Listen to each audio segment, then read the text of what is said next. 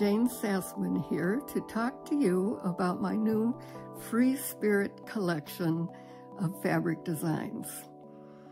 It's called Flower Dance, and it should be in your favorite quilt store, ready to stitch up something wonderful in January. So I'm just going to turn the phone around and give you a quick tour of the collection.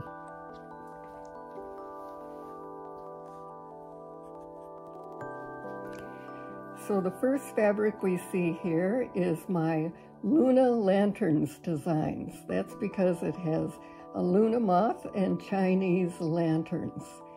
And I was quite thrilled when I saw this for the first time to see how beautifully that the printers match the fabrics that I requested, and to see it on this beautiful quilter's cotton is always a thrill.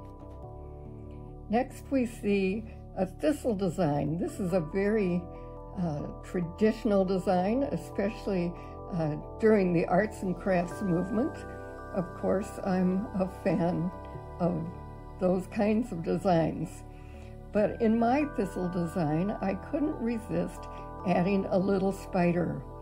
Now don't worry, it's a nice spider and he's very well behaved.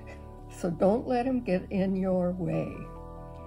Now we have zinnias. These are going to fussy cut beautifully. And some geometrics, always a perfect foil for all those flowers. Now we have a goat's beard. And every garden that I saw in England last year on my garden tour seemed to be growing goat's beards. But I had to add a little Sassaman to this design as well by including a cicada, because here in the Midwest, cicadas are kind of the star of the hour this summer. Now we have a jazzy stripe that is really going to spice up your quilting possibilities. And again the zinnia, but this time in a larger scale. And it is really going to be nice for fussy cutting. In fact, there is a lot of symmetry in this whole collection. And as you know, any symmetrical design is just begging to be fussy cut. Now we have a very, very simple print.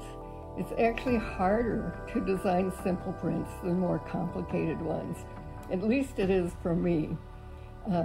Sometimes it's hard to say no. But these simple prints always turn out to be my all-time favorites. Next we have some stripes, and stripes are like a cheater cloth. You know, these are going to be great for borders and bindings and sashings. And the good part is it's already there for you. You don't have to piece those stripes together. Next we have the ginkgo leaf. And it was the impetus for this entire collection. In fact, the whole collection was built around this particular design. And the colors in this one are sprinkled throughout the whole collection. And those kind of contrasting colors really can create some wonderful excitement.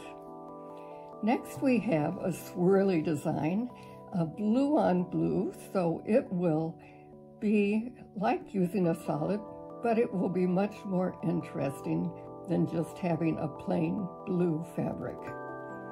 And a traditional, simple print in a very small scale. And this little pop of orange sprinkled throughout the collection is really going to jazz things up. And last but not least is the gazania design. You may recognize this design because I used it for one of my silk scarves. You can check it out on my website. But this particular version is printed as a mini. It's a very small print. And boy, you English paper piecers are just going to have a great time with that.